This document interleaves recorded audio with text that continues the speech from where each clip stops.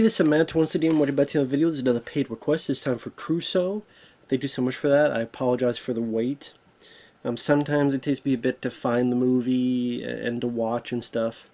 I know people say Tubi, but with my Sally internet, Tubi doesn't always work the best. But eventually I will. So for anyone who wants to send in a request for a review or a topic, reaction, re-review, commentary, what have you, feel free to send it either directly to my PayPal or join my Patreon. Both links are down below in the info box. Also in the info box is my second YouTube channel in case anything happens, as well as my Odysee channel, which a lot of these videos are backed up on. But thank you once again, Crusoe. And the film you wanted me to talk about was Mystery Road from 2013, which I never heard of this film. It's an Australian film that's a kind of modern Western, meaning that it does showcase the outback in a Western feel, but it's a modern time. And it's a, like the title suggests, it's a mystery where this guy named Ivan Sen, he's an Aborigine who also is a police officer, and he's come back in the town, and people aren't being mean to him, but they're not sure about him either. So one thing leads to another, and this teenage girl is found dead, disturbed by the roadside, and he's got to investigate as to what's going on. Now, other people in the film, the coroner is actually played by Bruce Spence. I recognize him. He's the gyrocopter pilot in The Road Warrior. I think he also came back in Mad Max Beyond Thunderdome, and he's been in a lot of projects, mainly Australian ones. But is that the guy from The Road Warrior flying the little helicopter? Oh, it is. You know, Bruce Spence. So it's nice to see him. I mean, he's not in the film a whole lot. He's in a couple scenes, but still. I mean, I know this is 2013, so it's 10 years old, but still, it's nice to see him in a newer film. Hugo Weaving, who's Agent Smith in the Matrix trilogy, among other stuff, he plays another cop, but there's some kind of... I still don't know the whole deal, what was up with his character. Because even by the end, there's still a certain sense of mystery as to what he was involved, but how much he was involved, and I don't know, I thought that character they could have done a lot more with, either in terms of explain a bit more of a backstory, or a little bit more development, or he kind of just there to be a mysterious character who ends up kind of helping our lead at the end. And even then, the way his character's left seems a bit unsatisfying to me. The lead guy, Aaron Peterson, I thought he did a good job. Very much focused. There might not be a lot of emotional range, but I thought it fit well with the proceedings. It fit well with the story that it was telling. And it's a good looking movie. It's a very low key movie. Very nice cinematography. You get these aerial shots where the outback looks beautiful, but then the actual town looks pretty mundane. And you get a lot of these aerial shots. In particular, there's a lot of shots in what I call the magic hour, where the sun's getting ready to set, but it hasn't quite set, and you have that backdrop. And it's a beautiful... I love when they do that in movies, that magic hour type of... Which is always tough, because there's only a limited amount of time you have before the sun fully sets, or some places fully rises, like however you want to take in that. In this case, when the sun's setting. I always thought that looks really cool and vibrant for a movie. And pretty much the film is our cop talking to locals and trying to figure out what happened to this teenage girl. At one point, it seemed like texts were sent to his daughter. His daughter's with his ex-wife, and his ex-wife seems like a big piece of work, so to speak. And the movie, it's a very, very, very slow burn. Now, there are movies that have done that, and mystery films that have done that have been fairly decent, or good. Wind River, for example, with Jeremy Renner, which I hope Jeremy Renner gets better after his accident. But Wind River is a really good film. I did not mind, as crazy as some of it is, the Crimson Rivers with John Reno. there's plenty of movies where a mystery. What was that one film I saw? I think Robert Forster was in it for a little bit, and the lead guy, he was a guy I had not seen. It's going to be in the back of my head. It's like, I reviewed it. I thought it was pretty good. It's a actor that, I think he's the guy that played the store owner in From Dusk Till Dawn. And he started a film where he's a cop going into, you know what? Screw it. I got a phone here, and it's going to bother me if I don't find out what that is. I just looked up Robert Forster filmography. It's one of the last films that he did. He's in it for a little bit as the father of this person that died. But I mean, what I'm getting to the point is there's been many mystery films that's not the fastest pace that I've enjoyed. This one, I'm pretty on the fence about because it felt like there was just too long for it to get going. Too long for it to really step it up a few notches. I thought it went a bit too slow for my liking. To the point it got rather dull. And on this flip side, I'm not minding the lead guy's performance. I like the outback setting. The movie I'm thinking of is near the end of his filmography. It's Small Town Crime. Yeah, Small Town Crime with John Hawkes. Alcoholic ex-cop who discovers a woman left for dead on the side of a road and finds himself compelled to locate the killer. Small Town Crime. I did like that movie. John Hawkes, Anthony Anderson, Clifton Collins Jr., Robert Forster. That's the one I was thinking of. I did review that. Like that I liked. So there's just... I've seen this kind of stuff done, and I've seen it done, better. So I'm sitting there going, I'm ready for this movie to kick it up a few notches, and it just felt like it was taking too much time with not a lot happening. Like the first 50 minutes of the film is just the ensuing incident of finding the girl, a little bit talking to the locals, talking about what kind of knife it is, maybe a hunting knife, finds the dead girl's phone, sees his ex-wife and his daughter,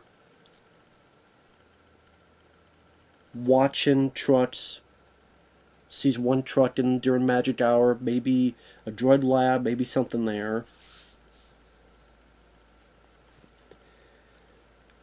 But again, for this 50 minutes, it felt like there was little story there to make it a compelling watch.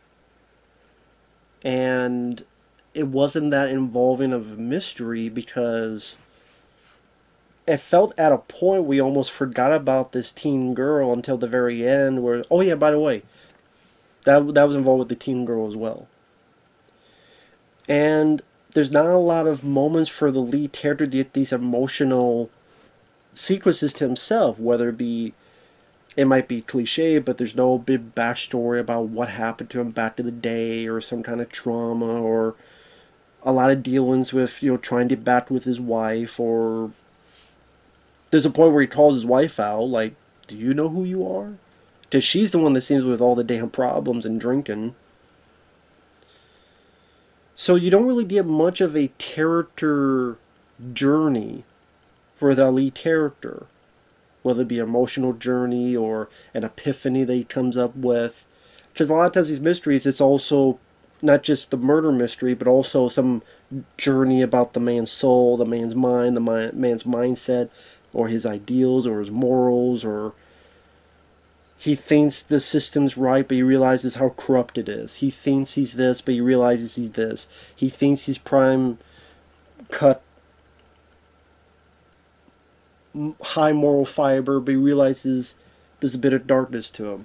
There's really no personal journey with the lead guy that I saw. So I like the actor. It's just that the character, there's not much to it. And then in the situation, I'm just, as it slowly goes along, I looked at the running time just thinking of what you could cut out. For example, there's a bit where he talks to a guy who made a call months ago about this wild dog. So the cop goes, sees him and says, I heard months ago you called about a dog. Something about he had a bone in his mouth. And that bone might have been human. But the guy doesn't remember. He doesn't remember the details. And all the information you get was that there's more missing people. Which, as a cop, you would think you already know there's a lot of missing people in the area. I mean, you would think as a police officer, he hasn't been there for the longest of time, but you think even in a short amount of time you realize, oh yeah, there's a lot of missing people in this area. And that's like all the info he gets. And I'm like, you could get that in another scene that's much quicker and faster. And this whole entire scene of him seeing this guy who just doesn't remember anything anyway could have been completely edited out. Could have been completely edited out, and all it would affect was a bit of a better pacing. And slowly goes into this motel and a bit of mystery of this slain officer, and talks to the widow, and oh yeah, he was the day before he died or when he died, he had a call from another officer, and there's thoughts from our lead that it might be Hugo Weaving, and then finds out that his daughter's missing, and it's just, there's not a lot of excitement. There's not a lot of intrigue. I mean, I have a DVD of True Detective Season 1, which is a mystery that I hate to say it, True Detective is what, 8 episodes? 9? I can't remember. And that felt shorter than this movie at times. Because it is delving into the stories of these cops as well as the mystery. So at least that keeps a bit of investment here. And I don't think this is a bad film. I don't think it's a bad film. I think it's shot fairly well. I think it does create a bit of atmosphere in the environment of the outback. I have no issues with the acting of the film. Hugo Weaving, he's not really used to much effect other than being suspicious. There's not a whole lot of action, except the final bit. There's a bit of a shootout, but it felt like it just took forever to get there, and really wasn't worth the wait. Just spoiler alert, the lead cop's daughter's missing. And get the idea that, you know, we need to talk to you if you want to see your daughter again. Goes to see Hugo Weaving. Hugo Weaving seems like he might help a bit, but he's also being very standoffish. Our lead cop goes to one scene where someone used to be, finds drugs in the TV, gets it. There's going to be a drop-off. The bad guys. There's one in a Jason Voorhees hockey mask.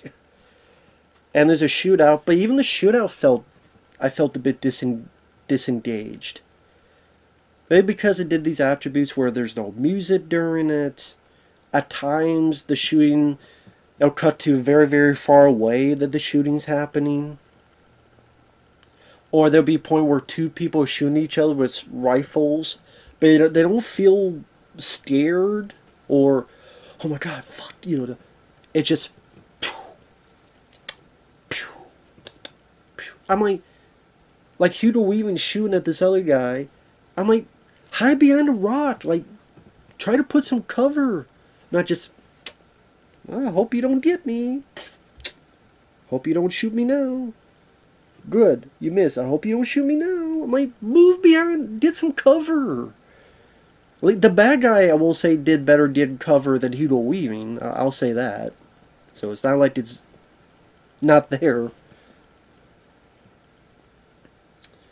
I don't mind the sound effects of the gunplay. It's not a gory type of violent movie. There's a bit where someone gets a bit of a headshot from a rifle, and there's a cool shot where our lead and another, it cuts back and forth, and we see it through their scopes. So we see our lead through the bad guy's scope, and then we see the bad guy through the lead guy's scope. That was a cool shot. It goes back and forth as they have this kind of back and forth. I didn't mind that. And super spoilers. Everybody dies except our lead. Finds Hugo Weaving dead. Finds that some of the people involved are some people in his department. Also, he looks in the back seat and finds something belonging to the girl. It's like, I almost fucking forgot that was part of the damn story. So, okay, well, that's what happened. The girl was in the back seat clawing, and boom, they got rid of her. Has something to do with, they do stuff to truckers, prostitute themselves. But I feel like I wanted to, there was going to be a lot more into just how deep the corruption goes in this town. I felt like it just kind of skimmed the surface, and I still don't get a big, for how long and slow the movie is, I still don't get a big depth as to the corruption. It's just when I see films like Cold in July, with, what's his name, from Dexter, and Don Johnson's in it. I look at Cold in July, I looked at Wind River, Crimson Rivers, and other movies. There's just other films I thought which much more that pulled me into the story compared to this. Like, the lead comes back and has a staring contest with his wife and kid, and I'm like, what am I supposed to get from that?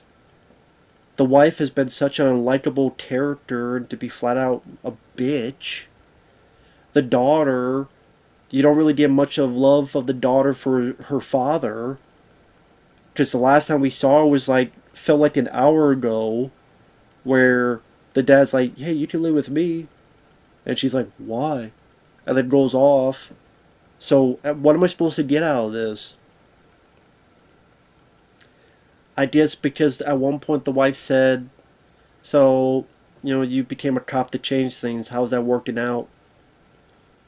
I mean, if I want more of that, watch Copland with Sylvester Stallone, which I love. I mean, I just didn't feel the impact like it seems like it should have. The mystery felt kind of hazy. I didn't feel the screws tightening like I should as it goes on and you delve deeper. I felt that in Cold in July and these other movies. I just didn't feel that with this. So I do not think it's an awful, terrible film. It got a lot of praise. I don't really see that as well. I do like Aaron Peterson. I thought he carried himself effectively with his presence.